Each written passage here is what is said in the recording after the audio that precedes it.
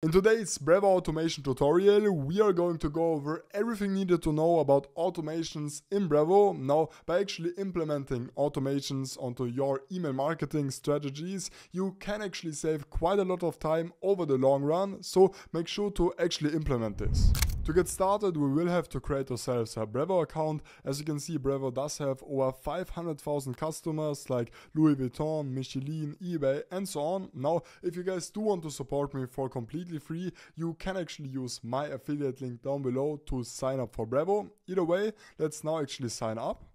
Once you've signed up, this is how the dashboard is going to look like. For now, just head over to the automation settings right here on the left, and then we are going to have logs automations, email templates, as well as, let's actually head back to this, we are also going to have the overall settings right here. Now to get started, I'm just going to open up automations, and then I'm going to create an automation by using the button right here on the top right. Now, one thing which I actually like about Brevo is that you can actually also simply just start off with one of their great templates. As you can see, they do have quite a lot of different templates available depending on your own needs. So if you, for example, do need a template for increasing your traffic, you are going to actually have a template as for marketing activity, which is going to look like this. You are also going to see a website event template available, and you can then actually also see a transactional activity template, as well as a page visit template. And this page visit template, for example, is just going to send an email to people who visited one of your sites based on their interest. And basically this is super useful to actually target the different kind of needs of your potential customers. Now, in my case, I'm just actually going to start from scratch to give you guys a better overview on how this is going to work. So in my case, I'm just going to name this example workflow 1. Now, one thing which I do want to mention is that usually in email marketing terms, automations are also called workflows or marketing automations or just normal automations or sequences. Either way, it's all just the same meaning. Automations equal workflows. Okay.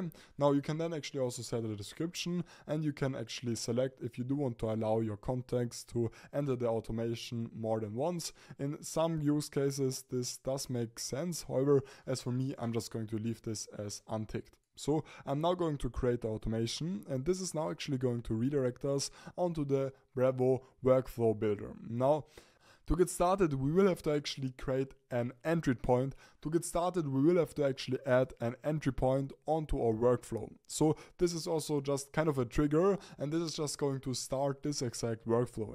So in this case, let's for example say that we are going to select a contact submits a form, and then we can either just select any form right here. So then this is going to be triggered whenever any form is going to be submitted, or you can actually also select different kind of forms on their own. In my case, I'm just going to move forward with this. We can then of course also add other entry points onto this. So if we for example do want to create an entry point as for an anniversary, a contract attributes condition, contact is added onto list, and so on, we can also do that. Okay, now this is really important to understand. An entry point is just going to start your whole automation, and then once you actually started your automation, we will have to get started by actually adding steps onto our workflow. Now, as you can see, with Brevo you're truly going to get a lot of different options. These are going to be divided into actions as well as into conditions. These conditions are kind of just going to split your email workflow, or they're actually going to put in delays, but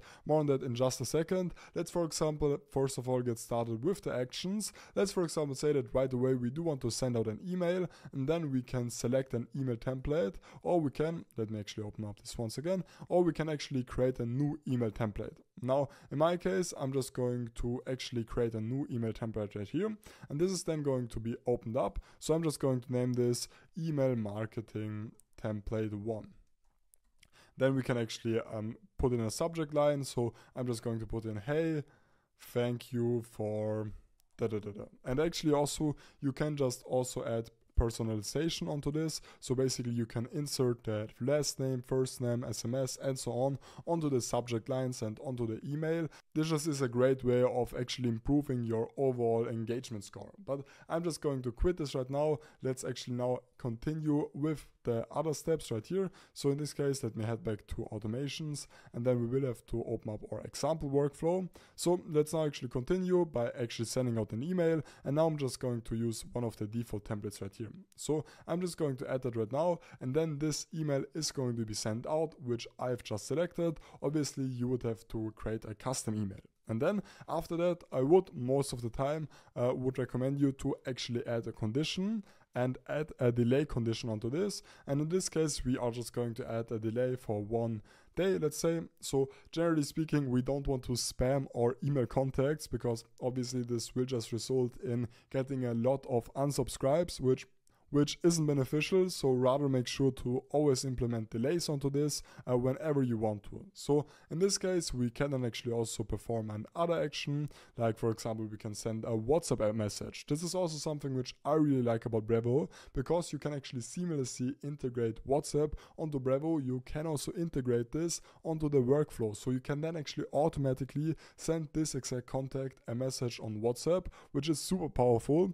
Additionally, you can actually also start another workflow, go to another step, or you can actually also perform a CRM action. So let's for example do this. Let's actually say that whenever we are going to send out that exact email from beforehand, we are going to create a deal, and then we can actually add a prefix onto this. So I'm just going to add the prefix email, and then we can select the pipeline, the stage. So in this case, I'm just going to say that this is now in the qualifying stage, as we have already sent out an email. And then I'm also going to create a to-do task, which is then going to be assigned to the contact owner immediately, or in this case we can actually also say that this to-do task should be 1 day later created in this case, or we can actually also add a duration if we do want to.